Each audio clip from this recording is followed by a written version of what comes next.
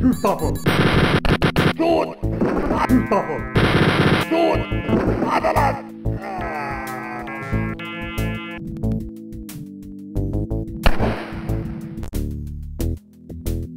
Hey!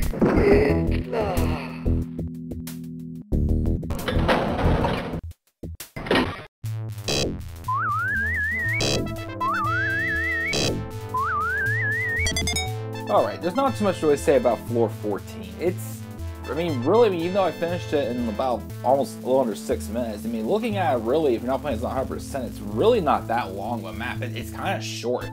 There's not really too much, to go off of. It's not really, that confusing compared to like what floor 14 was in Schabbs 2000, which, this floor kind of similar in some ways with a long blue hallway, but it is kind of toned down.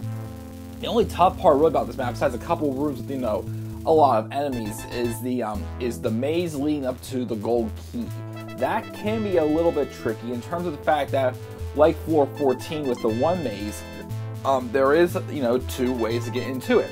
And obviously, usually one of the guards, like right by the entrance door, will most likely, walk out there and will, try to go into the other door. So that guard can definitely, whether it's a Schabbs on one end, or if it's the mutant on the other end, it can float out into the hallway and try to, come up from behind you. So just be aware of that.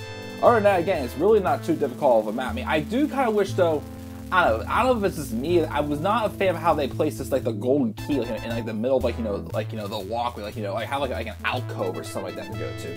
A little nitpick, not a bad map again, but kind of short.